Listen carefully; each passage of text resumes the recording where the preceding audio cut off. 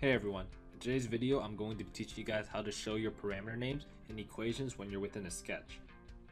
So currently on the screen I have a sketch that I already made, and the first thing I'm going to do is I'm going to start dimensioning this with equations. So first thing, I'm going to go to my dimension tool, and I'm going to start by dimensioning this outside circle.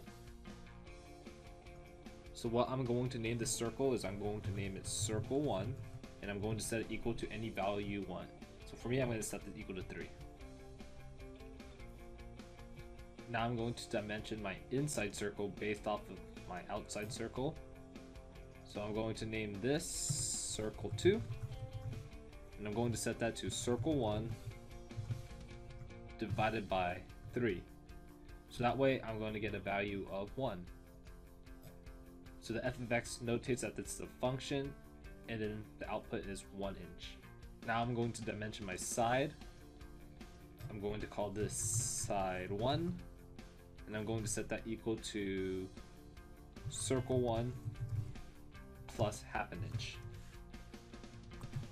I'm going to dimension the second side too, so I'm going to name this side 2, and I'm going to set that equal to side 1.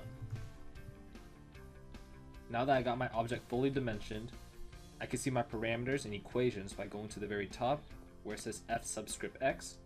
I can press that. This window pops up saying parameters, and down here are going to show my parameter names, and they're going to show the equations that I made within my object. Hope this video helps you guys out. Thanks.